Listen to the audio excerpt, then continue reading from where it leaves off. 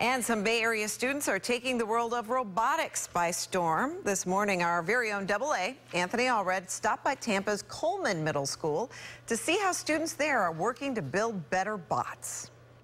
We're here at the home of the Coleman Cobras, where they have won 2 of the last 3 state championships, and now they're ready to go to Louisville, Kentucky to take on the world. 3 years ago, we were state champions. Last year, we lost by a point. We finished in second, and we're state champions again this year. So I think we're pretty competitive in the state, but we do have a way to go to reach the rest of the teams on the world level, and that's what we're trying to get to. At the competition, I get a lot out of it personally because I like the competitive spirit, and I also like how you have to strategize with other teams, so then you get a good round.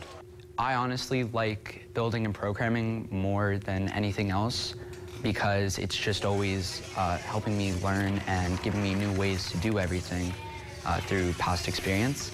And I also like the competition because I love working with everyone else and seeing how different the bots can be. When I first came to the school, I went into robotics, but this is the first year I'm actually on the competitive team.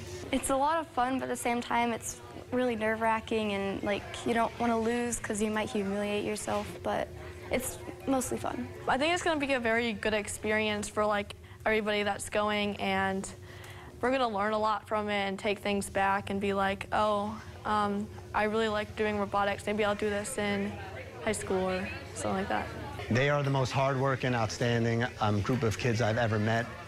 We're bringing 5 teams to the World Championships. The state of Florida is only bringing 20. So we're going to bring it when we go. You can expect us to bring #1 back home.